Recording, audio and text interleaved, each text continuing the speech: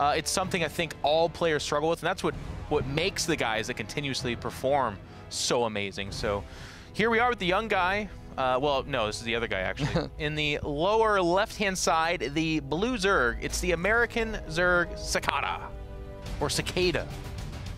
Daniel Morgan. Never trust a guy with 2 first names. Ever. You know, pretty much no matter how you pronounce Cicada, someone will yell at you into chat. It's Cicada. Yeah. Spawning up here in the top right, we have our red Terran player. He is the future North America. Joseph Stonish. 16 years young. That's half my age. Fit 2 of him inside of my lifespan. He's pretty tall. Well. Oh, and lifespan. Yeah. Okay. Yeah. Okay. I'll let you sit on that one for a second. No. I'll support that. Did you think I was saying fit 2 of him inside of my body? You know, I started my rebuttal before you finished the sentence. I'll tell you what, Fear Dragon, we got to keep an eye on you. DJ Perplexer caught you with that reference to a certain code name, and now you're talking about 16-year-old boys inside of Jeff's body. I don't know. Got to keep our eye on you. Is there no spawning pool here yet? There is a spawning pool, Let's just get started. All right. Can you show it, please, so you can confirm it? Thank you very much. There you go. Okay. I'm feeling very needy right now. I just needed to see it. My favorite part is that you do have your own observer PC. You just refuse to. No, I needed you to show me. I don't need to show myself. I need to make sure the audience sees it. That's right. That's fair. That's who I'm caring for here. Okay. So he did open non-Reaper for a lot of his other best of 3 against True, which I think Nate and I kind of, just to reiterate, he was probably ahead in all 3 games and only getting 1 of the wins. So that's got to be a tough one to come back from, to your point, Ravi. Yeah, kind of closing out victories is oftentimes one of the ways that we end up seeing kind of what I was talking about, sort of surface, where players tend to struggle a little bit after things start going their way, or they kind of get a little too tense about like, oh, you know, I'm about to win this versus a favorite player. But this game, I do want to give some favoritism to Future. I do think that he is probably the player a lot of players would expect to win this. Okay. Cicada is absolutely capable of beating Future, though. Nice. So you kind of said nothing, I suppose. I said that I think that Future has a better shot. People think he'll win, but just so you know, the other guy can too. I will say we had asked for feedback on this from our lovely viewing audience, and some people did give me some feedback on Twitter that we kind of talked about on this map, taking the natural that, whoa, I just knocked my headset off, that is in the back of your base, or taking the one in the front. And some of the points that were put forward that if you take the one in the back, it's much better against like a 2-rack, so against like a Moss or something like that, it can be safer and nice. And then some guys tried to make the point something about how if you take this one later, it's better against Hellion, but I kind of think that was wrong. Now, admittedly, they did say they were NA GMs, which for the grand scheme of things puts them at about Platinum in Europe, so it's a good attempt. I do like the 2-racks logic, though. I think that makes sense. Okay, Reaper makes his way into the main base. Is dead. Yeah, not going to be able to scout out too much. I mean, he does not see a Roach Horn or anything, which I assume is why he was kind of trying to go really gung-ho for things. Yeah, maybe a little bit concerned because, you know, again, Cicada does have a bit of a reputation as being someone who does like to throw out a lot of all-ins. It's kind of similar to actually how Future, I think, also being someone who's sort of infamous for going for proxy 2-racks or proxy 3-racks a lot of the time, which is probably why Cicada also maybe playing a bit around that sometimes. Like, Masa has a reputation for being proxy. True has a reputation for being hyper-aggressive. Wait a second. Is this NA WCS? Hold the phone. Well, hey, hang on. We'll see Semper at some point, I'm sure. Actually, we won't, right? Or is he qualified? Actually, yeah, I think you're right. What? Puck is not known for. Didn't you do that yesterday too? You're like, I believe, and the guy was already eliminated. We're like, ah. No, yesterday I said I believe in Namshar, and then he made it out. Okay, fair enough. Yeah. You believed. That's a lot of Hellions. Is there an armory? There's got to be an armory. No armory, but you know, Future has been going for mech a lot in these games. Well, I just mean Hellbats right now. I feel like if you make that many Hellions. It's just a 3rd CC for now, so no armory yet. I assume one will come down eventually. I love this with the Raven. There it is. Yeah, this is really cool. Was it who was doing this yesterday? Was that Masa? What Terran? I think Masa did it a bit, but it was mainly Hero Marine that we were seeing. Hero Marine was doing this. I liked it. And there's the double armory going into the mech play, so you can turn these into Hellbats eventually. Don't leave it though. Oh my goodness. Got to be careful of the control on that. Yeah. Well, he picks off all the active creep tumors and might actually be able to pick off some more of these active ones. Goes for the focus fire. Doesn't quite get the second one. They're not quite active. What would you call that? Would you call that a fetus tumor or like a... A fetus tumor would still be active, right? Because it's still building. It's actively building. Robbie, we're getting into some interesting territory there, aren't we? This is getting a little too political. A little too political? Mark's on the phone right now. He's like, no! Keep it StarCraft. Oh, you know what, though? StarCraft was a political game, if you think about it. The whole Confederacy, Jim Raynor, is he in love with Kerrigan or is he not? How is that political? Loves a battlefield? I'll let that one go. Yeah, well, I'll take it. I'm not surprised you let love go, Robbie. Yeesh. This is a good map for mech, though, because you can take a lot of bases and hold on to them pretty well. You got that pocket base, so you have that established. You're going to get your third base, right? The one below your main. There's no way that... I mean, if you're not holding that one, then things are going pretty bad. Hellions, for the most part, they're doing a good job at denying a lot of the active creep tumors, but it... Pack of queens. Ugh. It's gotta be... It is funny to try and deny creep when they have 6 queens, literally just spreading creep. It's like... It feels like you give up on it. It feels like you're not doing anything. Yeah, but at the same time, if you do give up on it, then your opponent gets to your natural, you have creep there, and then you say, oh, I can actually never push out. This is kind of a problem. That's when you start to deny the creep. Then you don't get to call it denying the creep. You call it, like, I don't know what you call that. Playing catch-up. Mitigating the creep, yeah. Yeah. Well, a lot of auditors coming down, but that Raven is getting awfully low on hit points. Viking with that 10 extra health after the patch, by the way. More healthy than it would have been otherwise. You know what I mean? By about 10. Thank you, Tasteless. Yep. See, now you're getting it. That's right, yeah. See, I feel bad because I don't have like the 10-year, 15-year long history. No, you're doing Tasteless, it. So that's fine. All right. Nick's been casting before time itself, though. He's old time bones. He's a old time. Some people feel like when like the first fire was made, Nick was there commentating it. And that is about the level of his commentary, too. It's like, wow, the fire is appearing, and it is a fire. Over to you, Dan. And Dan's like, no. All right. Well, Nick, a lot of Nick's Hellions... not watching this because his hand's broken, by the way. We're safe to make these jokes. All right. A lot of the Hellions are going to be... Ooh, nice anti-armor. Raven, though. Yeah. I don't know if this is still going to work out that well for future. I don't like it. Not this... you know, I'm not going to make it like 10 minutes of criticism, but... losing the Raven frivolously for that, like that, just kind of bothers me because that Dorito cannon later is such a big deal. You hit the center mass of an army, and it completely transforms the battle. I do like this though, because you have to remember he did pull all of the Hydras over to the north side to help deal with the Hellions, and now these Thors, the Medivacs are staying alive. The Thors have killed off almost all the queens. He saves the low health Thor as well. Don't do it. You know it's gonna die. You know it's gonna. No. Oh. Get out. No. Okay. Good. I was right. Jeez, the queen though. In the end. They're on opposite sides of that one. I can't believe he tried to save that. All right. Hellbats don't quite have blue flame. They're about to get it in about 10 seconds, but they're gonna die before it actually finishes up. Still getting little bits and pieces of damage on. He killed off. Oh my God. He's gonna move back in with a low health Thor. Are you kidding? Future. You're playing with fire right now. You have 1 hit point on that Thor. Take it home. It's a hero. Oh my God. Celebrate its life, not its death. It's like the veteran that you decide to draft back into war after it's like 50 years old. Yeah. Greater Spire on the way pretty quick. It's a Mel Gibson Vietnam movie. The Thin Red Line, right? Or I don't remember. It's before your time. Yeah, I'm just not as like movie aware as you. Yeah. I feel like this happens every single time we cast, is that you make like 4 movie references that I don't know.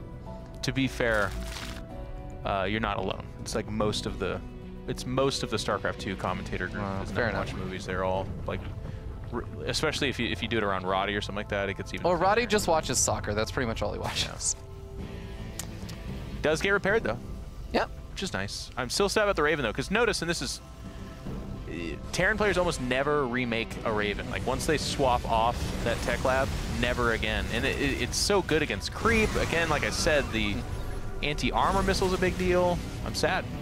Yeah, it's part of the reason. It's a small part of the reason, not a huge part, but I do like a lot of the Terran players that do like to mix in the late game Banshees, and they'll get a couple of them up, and they'll just continuously keep some of them. And if you do lose something like a Raven, you could reproduce. Yeah. Because you still got the Tech Lab on the starport.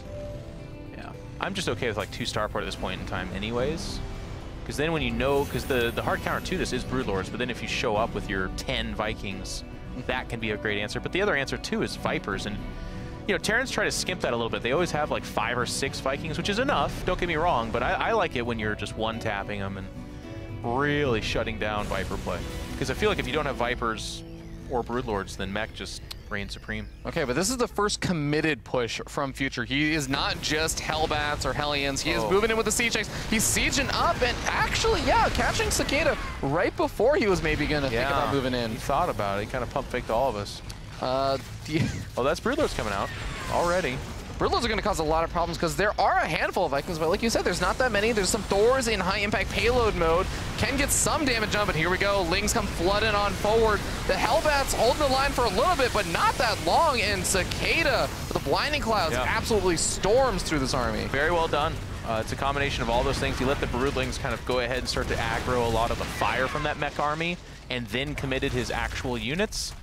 Blinding clouds, as you said, carpeting the high damage points of that gun line. Now, the good thing here for Future behind this is he did secure a 4th base.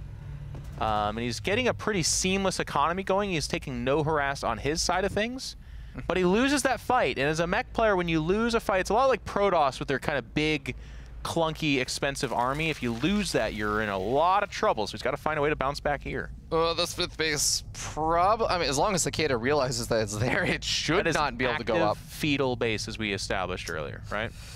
Yeah, and I don't think that's going to be an active fetal base for very much longer. Okay. You're looking for trouble, aren't you, over there, Ravi? Okay, well, here's the fight, and I don't see it going the way of Future. Tapping out Cicada, showing that he, too, can win some games. What a savage way of putting it. Yeah. Well, it's his first game he won, right? He took... Let's see. He played versus... No. Future played versus... Yeah. This is a series you just cast literally moments before this. It's been a long day, Jeff.